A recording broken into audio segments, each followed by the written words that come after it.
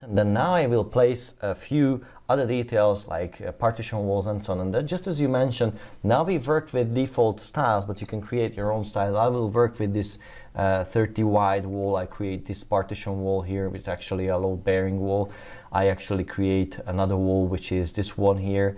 Let's say I would like to create something that appears at a certain distance, but if I would like to extend this drawing, I actually forgot something. There is this tool which you can use to add inserts or add-ons to this layout. And actually on my drawing there is a detail which is with a width of 1.8 and the depth of 1 meter. I can change this, and when I say OK, I can place it over the wall. See, now it's important that when you hold your mouse at a point where it is just making no sense to place this shape, because it's not in a wall, then you will see this exclamation mark. Just don't worry, that means that you cannot do that here. But if you move your mouse over the wall, then you can just move it somewhere. And again, here you can use the F5 key to cycle through the top point, the center point and the bottom point, as you can see here. So now I know that this distance is 2.3, I type it and now I have that.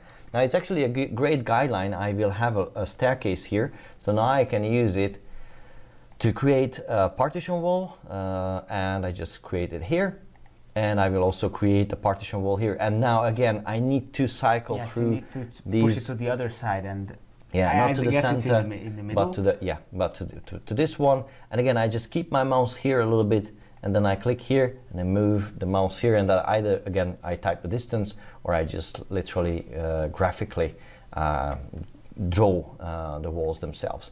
Now if I would like to create a few partition walls here, I can either do it like this here, and I'm actually sketching the layout itself, or I can just say that, well, okay, this is something, well, let me just show you something. I forgot to mention that you can also lock the direction.